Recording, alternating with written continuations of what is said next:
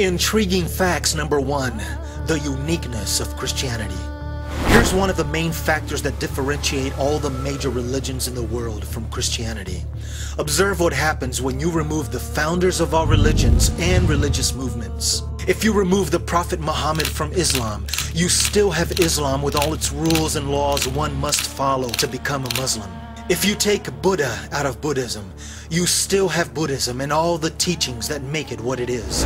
If you remove Zarathustra from Zoroastrianism, you still have the same belief system. Extract Abraham from Judaism, and you still have the same religion. Take out Bahai-Allah, the Persian nobleman who founded the Baha'i faith, and you will still be considered a disciple.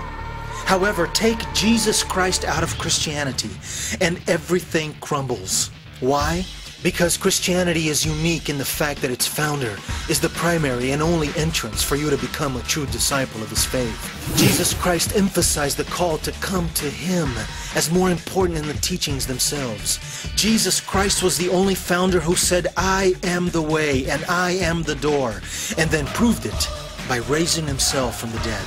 Now you can come to Christianity and only follow its creeds, but it's when Jesus Christ takes a hold of a person and one becomes a new creation that you go from following a religion to having the very spirit of the Creator living inside you. And that is the #1 uniqueness of Christianity.